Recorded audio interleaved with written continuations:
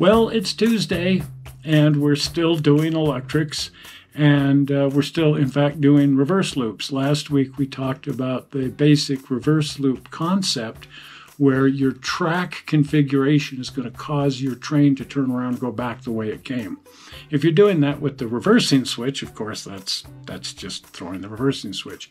But if you're running your train through a track configuration, like we showed a balloon track, where the train goes around a loop and then back, heading back in the opposite direction from when it came, you've shorted the railroad out.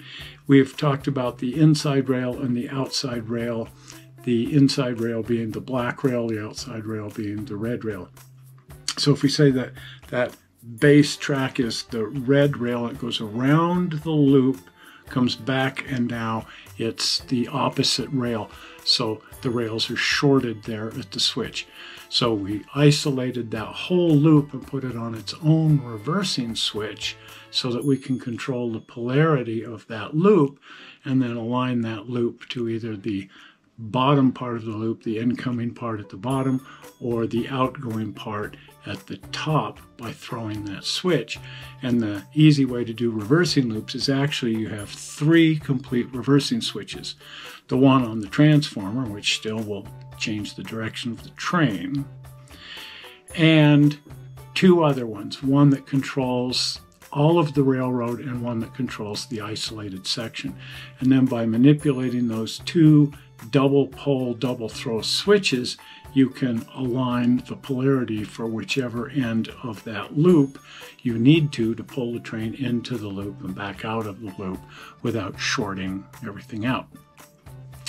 Now let's talk about another track configuration, the Y configuration. The Y configuration is actually somewhat simpler to do than a balloon track.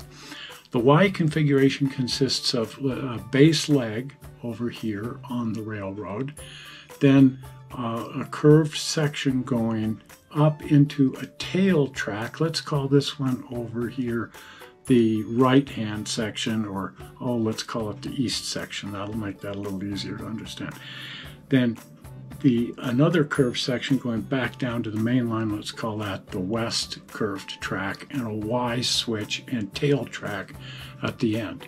So if you bring a train and you turn into the west leg of the Y, up onto the tail track, reverse the direction of the locomotive on the tail track, and then come down the east leg of the Y back to the base, you can see that the train is now heading in the opposite direction.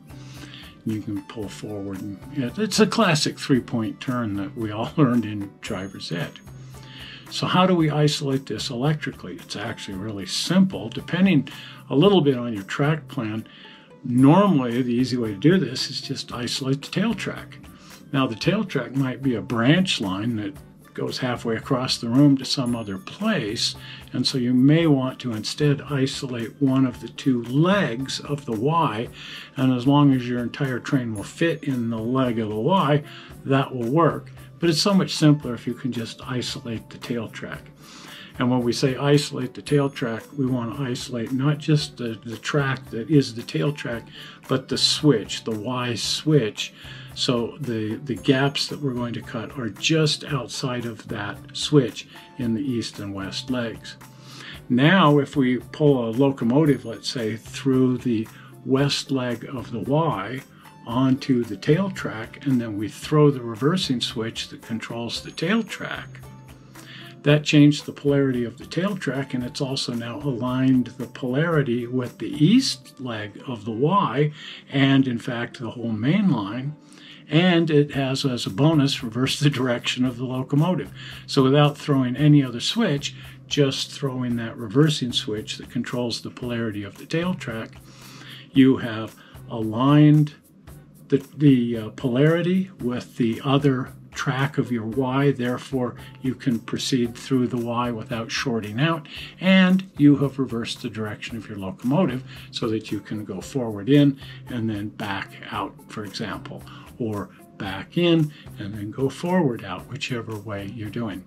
all done with a single reversing switch. In this case, you don't even need that second reversing switch that controls the rest of the railroad.